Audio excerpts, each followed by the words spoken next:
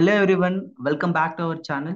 Today I'm going to talk about one of the most important topics in AWS, which is nothing but securing your S3 buckets.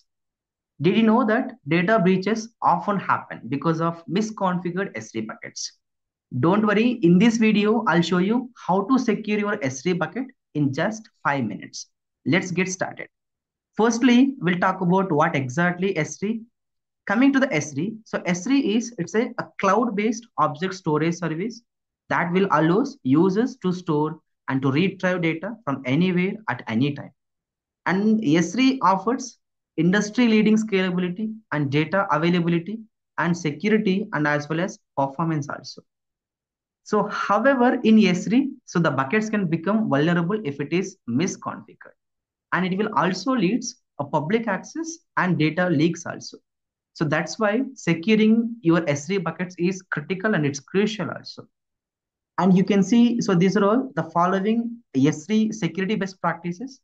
So where we can use block public access and we can use encryption and we can use bucket versioning and we can use object log and we can use access logging and many more features also. Firstly, let me navigate to the S3 management console. Click on S3 here.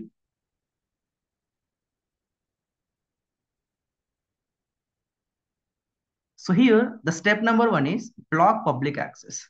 So we know by default, S3 buckets are private, but some configurations will allow public access. Now let me show you how you can block it.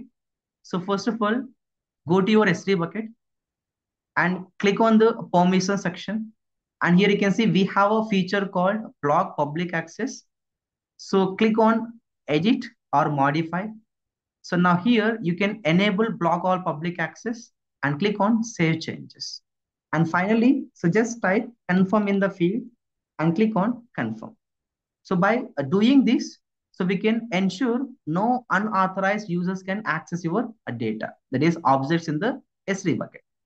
And coming to the step number two, so we can use bucket encryptions.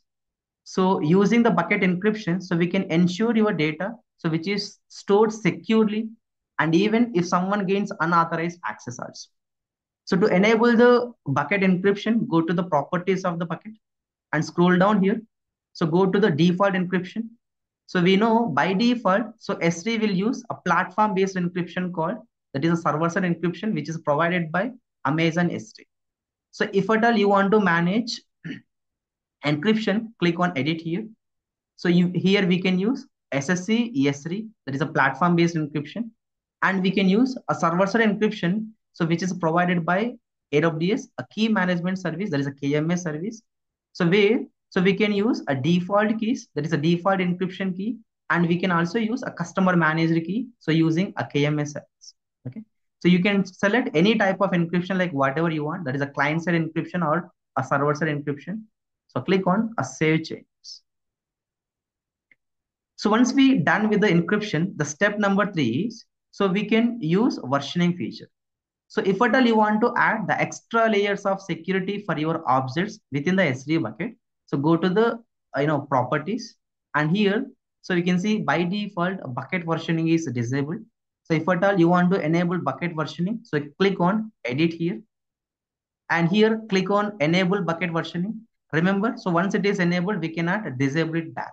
Instead, we can suspend bucket versioning feature. So click on save changes.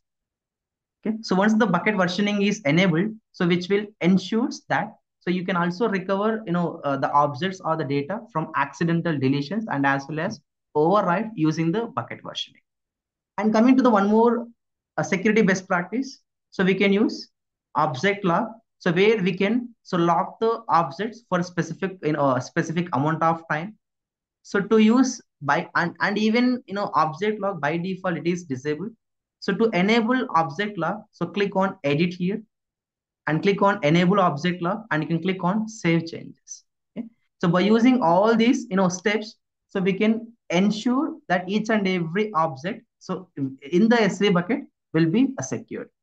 That's it. So in just few minutes, so we have secured our S3 bucket by blocking public access and enabling encryptions and adding versioning, and we have also enabled object lock also.